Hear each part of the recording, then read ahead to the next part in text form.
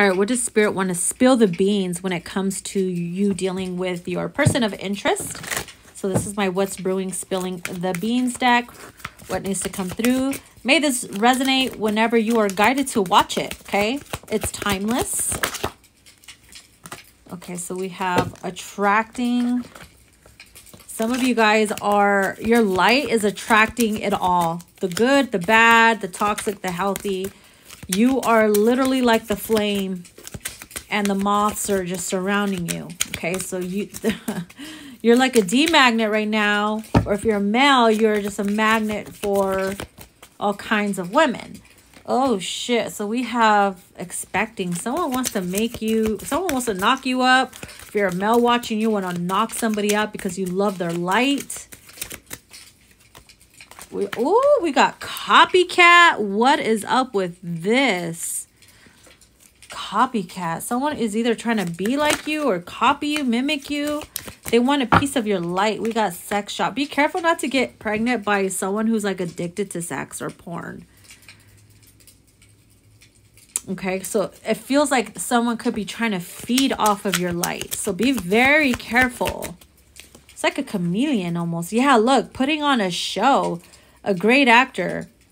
I'm hearing the Great Pretender song too. So be very careful who you fuck with. Like who you allow in your energy field. Who you have sex with, etc. Because people be trapping. We got over it. Tired of the drama. This person could be tired of the drama. But yet it's like they're starting it. They're like the main one. Like they're like the main entertainer.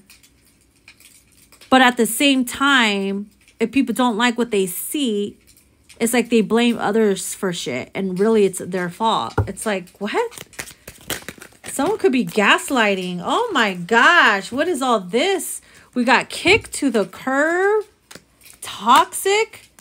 Falling apart. Falling into pieces and all torn up. Someone could be pregnant here and there's a masculine that's stressing you the hell out.